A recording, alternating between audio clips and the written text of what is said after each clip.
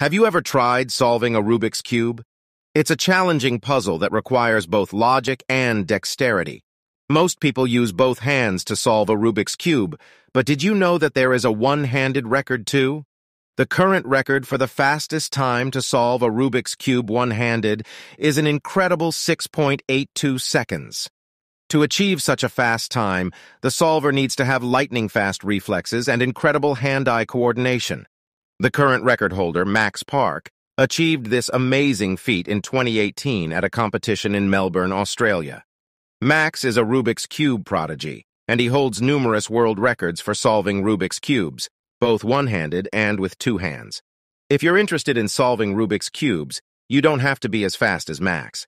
It's a fun and rewarding puzzle that can be enjoyed by people of all ages and skill levels. So grab a Rubik's Cube and see if you can solve it. Who knows? You might even break a record.